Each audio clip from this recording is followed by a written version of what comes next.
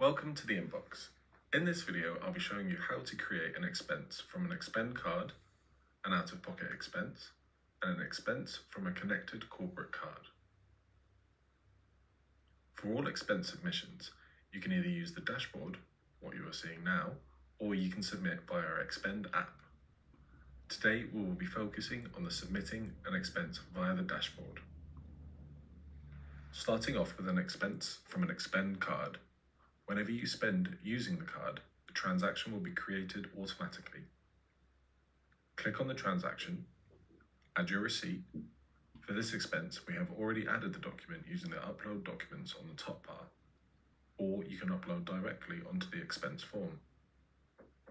Choose your category, add any notes or tracking groups, and click Submit. Your admin will then be notified to review your expense.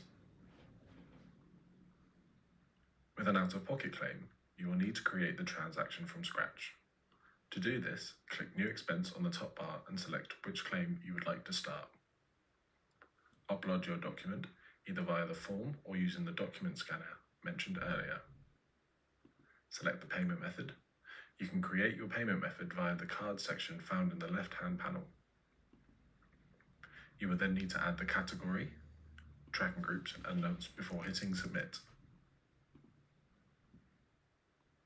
For expenses being made with a connected corporate card, similar to an Expend card transaction, Expend will create the expense for you.